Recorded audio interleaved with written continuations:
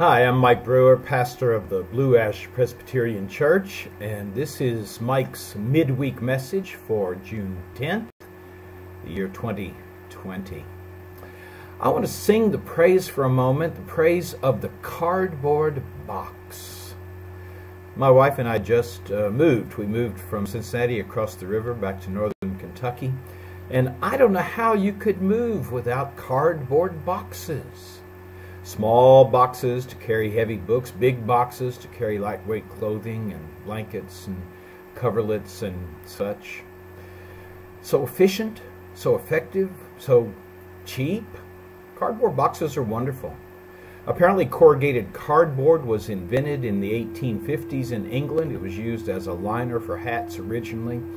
But in 1871, some genius created the very first corrugated cardboard box, and the world has been a better place ever since. Now, I'm not saying that you can load anything you want into cardboard boxes. I remember one day a few years ago I was cleaning the ashes out of our living room fireplace. I had a cardboard box I was throwing the ashes into to carry them out to the garbage can, and didn't realize that there were a few live coals still lurking amidst the ashes. I won't go into the ugly details. Suffice it to say that if you ever have the urge to put red-hot coals in a cardboard box, fight the temptation. It won't turn out well. I can also tell you from experience that if you put wet things in a cardboard box, the bottom will begin to sag and will fall through, and the stuff you were trying to carry will end up on the ground. I still think cardboard boxes are amazing, but you can't put just anything in them. You and I are made with some limits too. Human beings can fill themselves with all kinds of stuff. Some of it's healthy, some of it's not. Some of it we were just never meant to carry with us, though.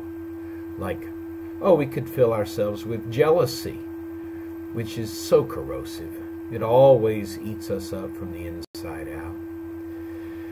We could fill ourselves with anger, chronic, seething anger, but no matter how you tap that down and tape it up and cover it up, it always leaks out sooner or later.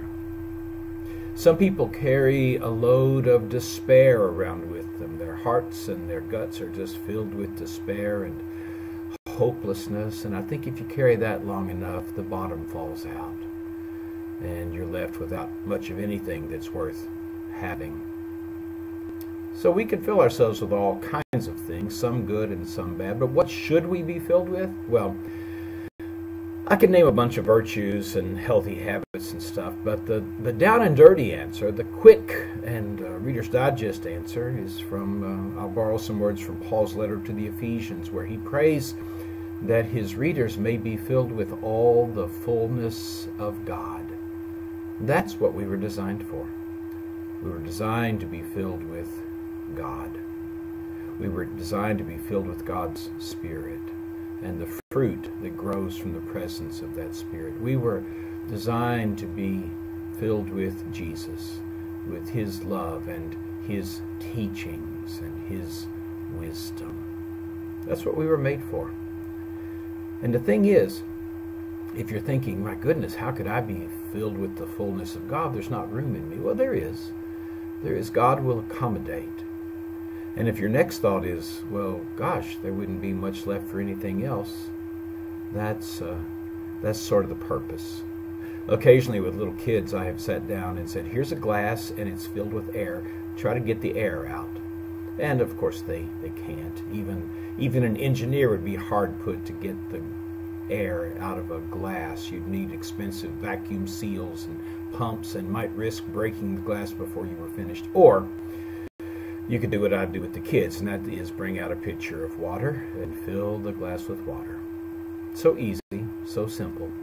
The water displaces the air and fills the glass with something wonderful, something cleansing and healing and restorative. Well, I think that's what Paul has in mind when he says, be filled with the fullness of God. And let that fullness of God so fill us, so immerse us that The unhealthy stuff, the hurtful stuff, the hateful stuff simply has to go away to make room for the love and the grace and the peace. Thanks for dropping in today. I hope something in this message will be of worth and value to you and give you something to think about. Please come back and see us again next week. And in the meanwhile, I pray that you will be healthy and be strong and be faithful.